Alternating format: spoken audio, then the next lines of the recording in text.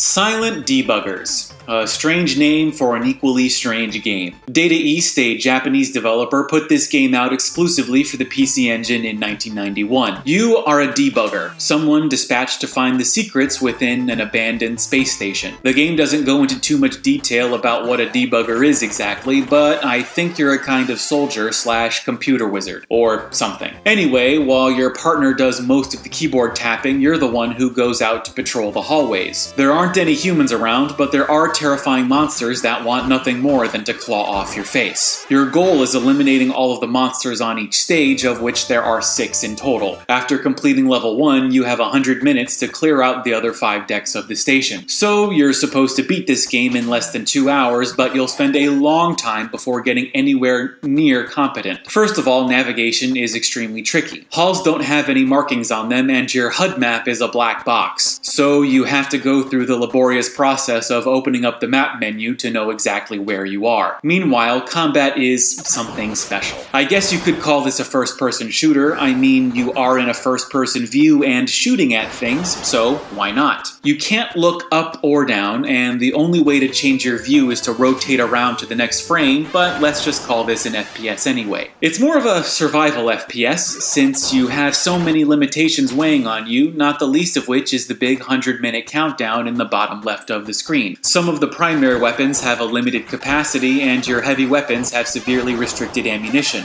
Within the main structure, you can go to a battery recharge station and an ammo room, but these can be locked away by the nasty green monsters. The game warns you whenever this is about to happen, but you're almost always too far away to do anything about it. Oh, and if you're in the sector shut down by the green monster, you're dead. Gone. Game over. But hey, the monsters catch on fire.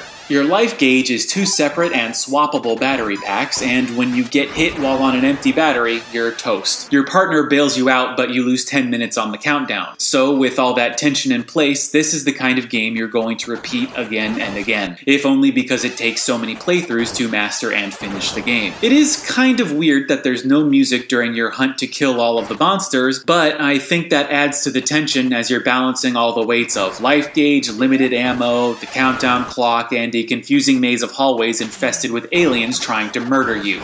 I think the graphics are quite pretty actually, but unfortunately there's not a ton of variety to the level design, just different color halls and different shades of monster. You could have downloaded the game for the Wii Virtual Console, but in 2012 it was removed for a reason, I guess. So for those compelled to try out the sci-fi horror of Silent Debuggers, you'll have to play it as intended, on the PC Engine or Turbografx. Thanks for watching, and mahalo!